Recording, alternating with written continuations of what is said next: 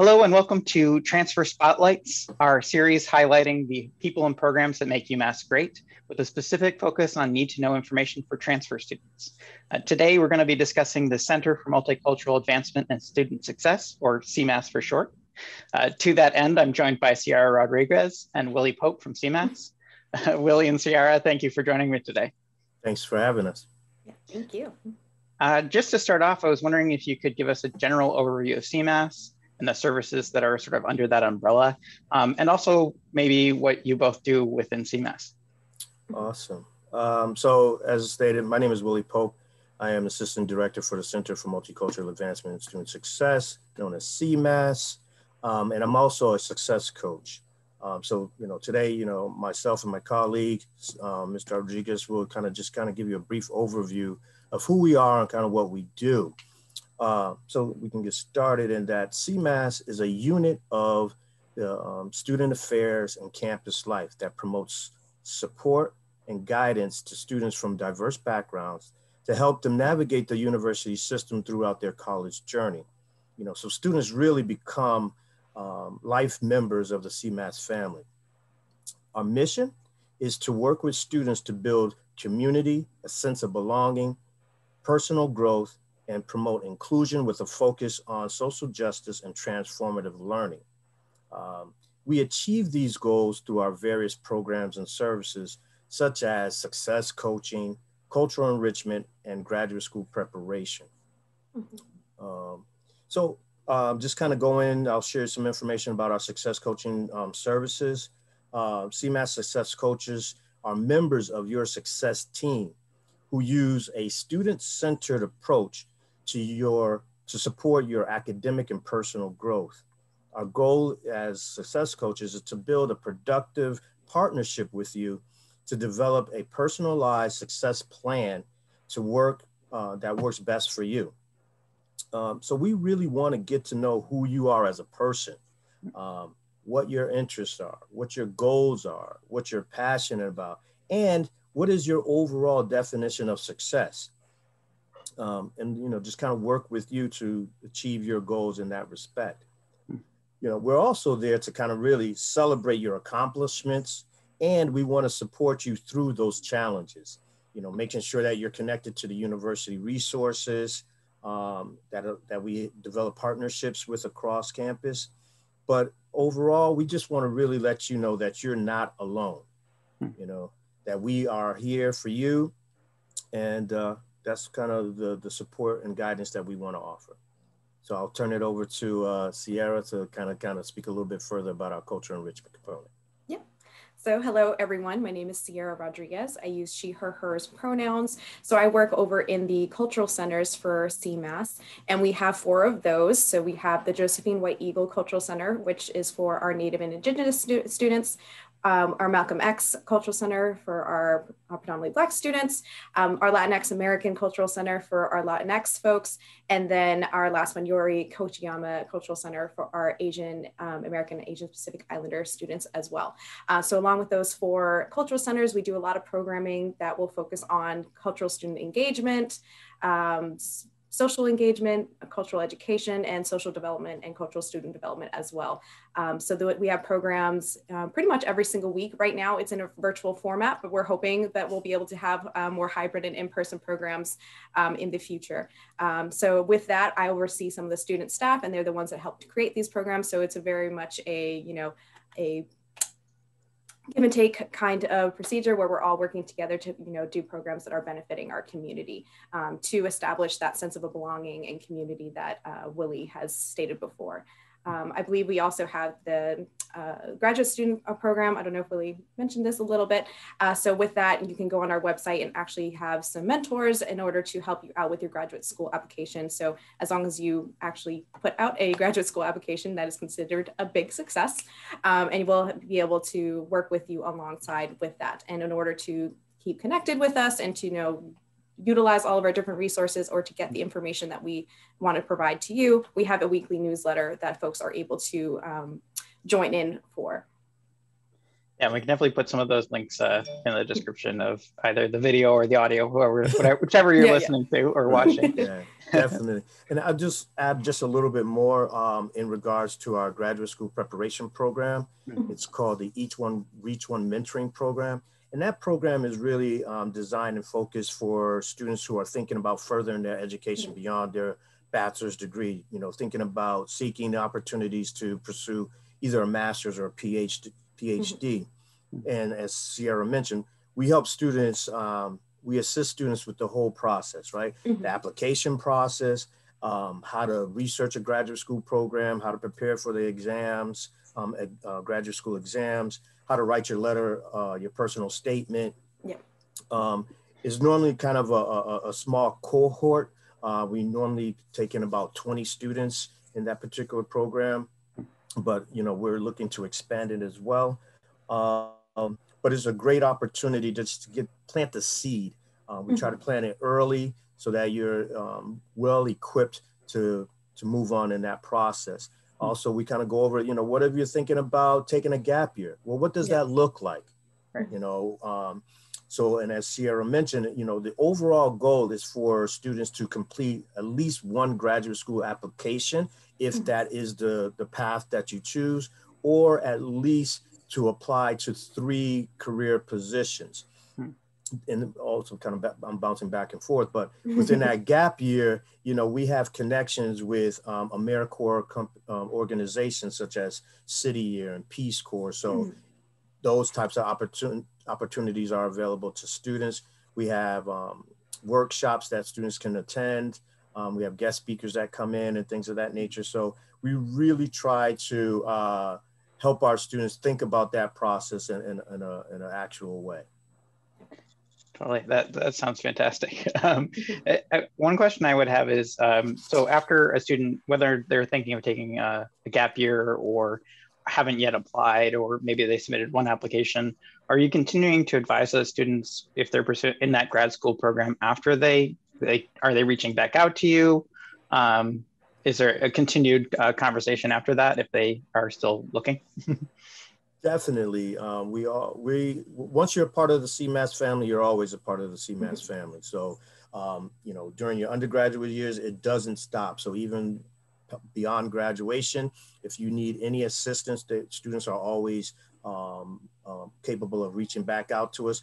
And we also reach out to our alum because we want to connect our undergraduates with our alum, creating pipelines and just, you know, acting as mentors and things of that nature. So we invite them back, you know, to have information. A lot of our alumni also, when they're in their positions, they want to reach back and give back. So we have alumni that does that as well. Yeah, and so that kind of transitions a little bit into my next question, because all of that sounds really, really amazing, and is really, honestly, these videos and podcasts have been really helpful for me as well, of like of learning all the specific things that are within the umbrellas of our really great programs.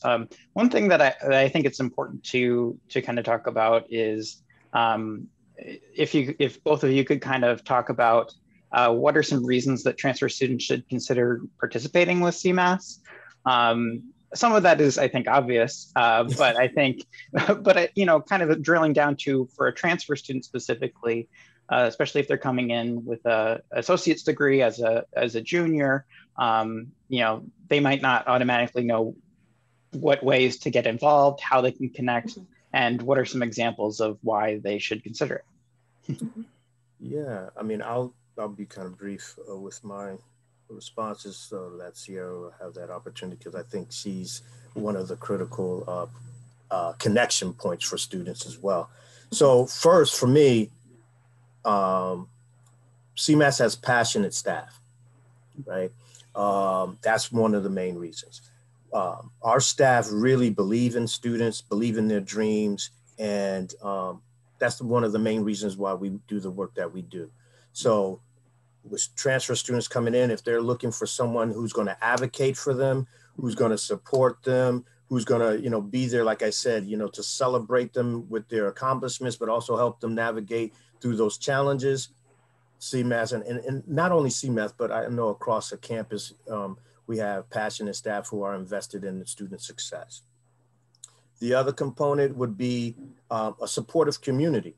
You know, we definitely is a place where you're encouraged and you're free to be your authentic self, right? So students can feel comfortable and have this place where they can, you know, like I said, be their authentic self, but knowing that, you know, they're going to be supported in that. So they're creating a supportive community.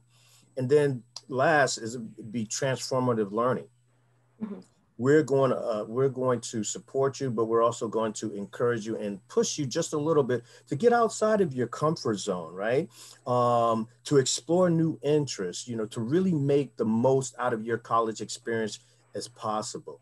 And letting, like I said before, letting you know you're not alone in this journey. We are with you every step of the way, no matter what. We're here to advocate for you and support you with that. And now I'll turn that over to Sierra. Yeah.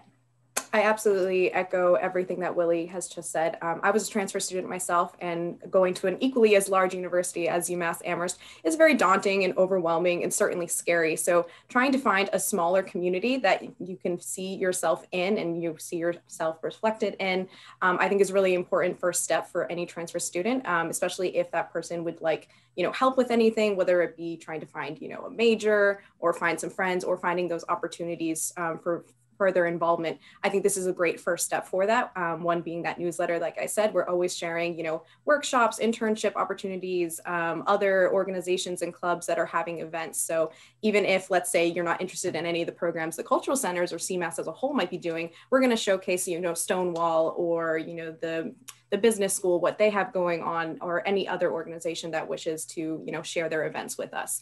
So I think it's a really good first stop. And by going through our programs and meeting our staff, you're going to get that sense of community and, you know, hopefully meet other friends. I know it's kind of a little hard in the virtual format, but folks are getting together and meeting with each other. And I'm sure once, you know, again, things get a little bit better, folks are going to be able to congregate into our cultural centers and meet others, study, and, you know, do that challenging of themselves to, you know, learn about other folks and other cultures and ethnicities and backgrounds as a whole. So we're hoping that this is a good stop for folks to come into, just to, you know, check in to see how we are. Right. And then also just to add a little bit to that is that, you know, especially through our success coaching, that's a development of a one-on-one relationship, you know, where we do one-on-one coaching. So like I said, we really try to really get to know our students, right?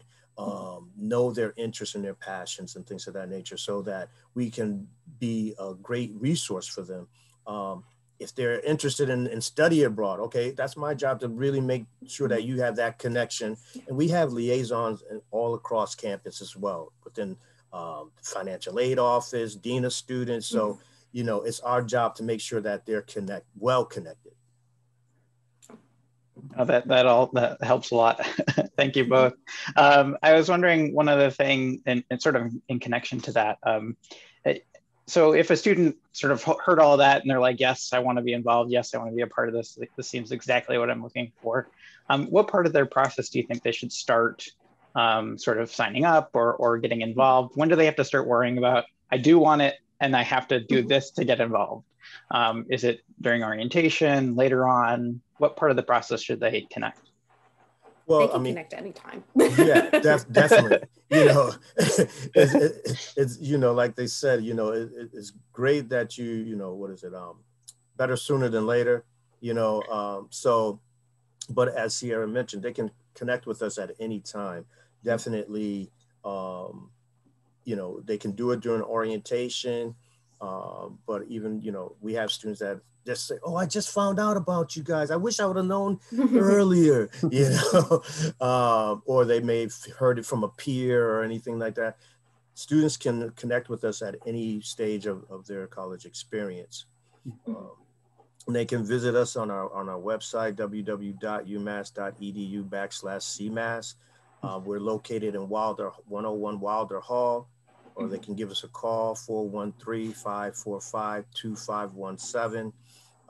They can also connect with their academic advisor, and their academic advisor can also refer them to us as well.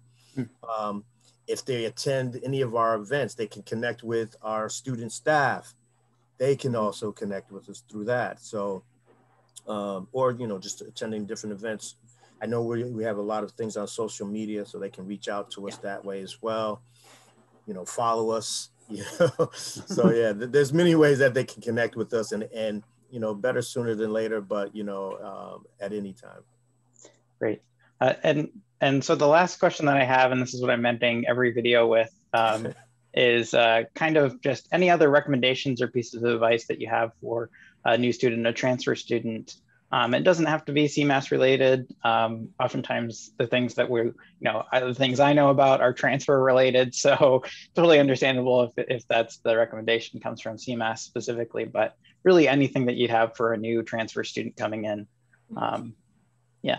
Go ahead, Sierra. Yeah, I would just say, like, keep yourself open-minded. Obviously, you are incredibly resilient already for, you know, wanting to transfer and, you know, wanting to join in on the UMass Amherst family. But, you know, join clubs and organizations that might not be within your norm, or you think you might not have any talent in or anything. If you want to do ballroom dancing, go do ballroom dancing. You know, try out for those teams and everything like that. Go to events that seem interesting that you might not know much about. I think that is probably the biggest advice. I know that's what helped me when I was a transfer student, and it was going to seek out those opportunities, because that's where I got, honestly, the most value out of my college experience by doing that.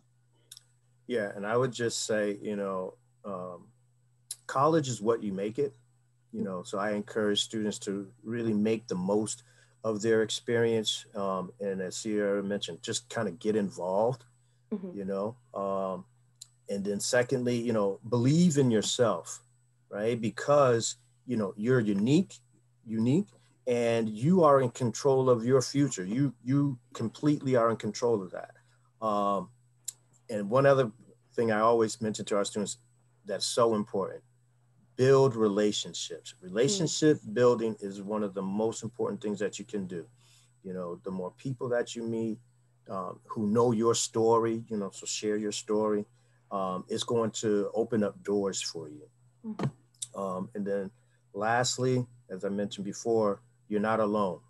CMASS is here to support you all the way, because we care about you and your success. And finally, welcome to the CMASS family.